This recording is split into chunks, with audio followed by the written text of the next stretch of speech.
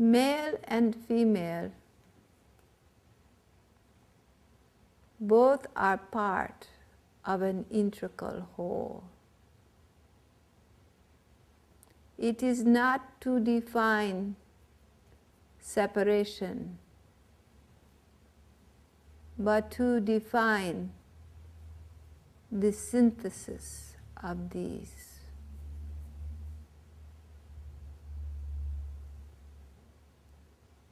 What is the perfect synthesis of both of these archetypes?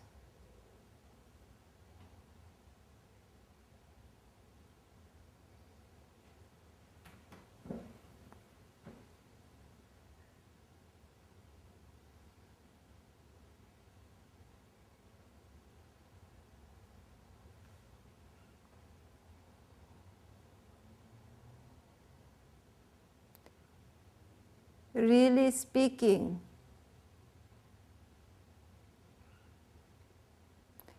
divinity is one. The closer one comes to the divine, the less the distinction of masculine and feminine comes into view.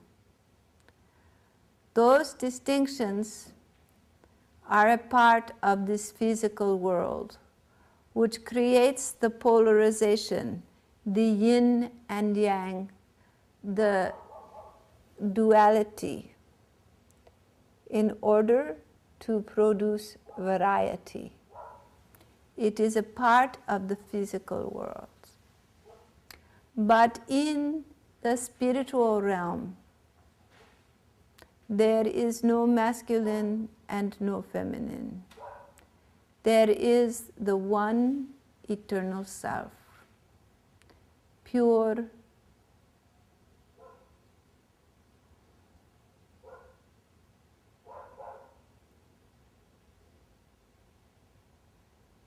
unadorned by the ornaments of masculinity and femininity. This divine, self-aware, conscious intelligence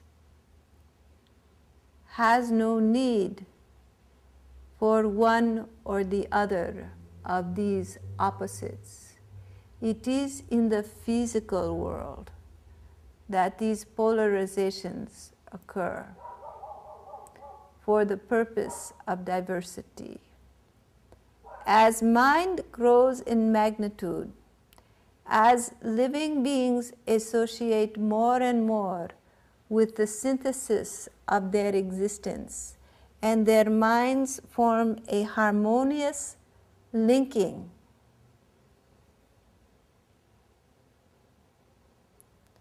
the need for duality drops away. The need for synthesis grows in magnitude.